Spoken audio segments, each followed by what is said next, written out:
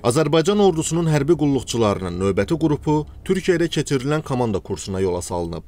Hərbi qulluqçular qarşısında çıxış edən Müdafiə Nazirinin muavini Kərim Vəliyev qarşıdan gələn Silahlı Qüvvələr Günü münasibəti ilə şəxsi heyətə Müdafiə Nazirinin bayram təbriklərini çatdırıb. O çıxışında dövlət başçısı, Ali Baş Komandan İlham Əliyevin rəhbərliyi altında Vətən müharibəsində qazandığımız qələbənin tarixi əhəmiyyətindən, döyüşlərdə göstərilən qəhrəmanlıq və igidlik nümunələrindən danışıb. Müdafiə Nazirinin muavini Azərbaycanla Türkiyə arasında mövcud olan hərbi əməkdaşlığın əhəmiyyətini qeyd edərək, komando kursuna yollanan heyətə uğurlar arzulayıb.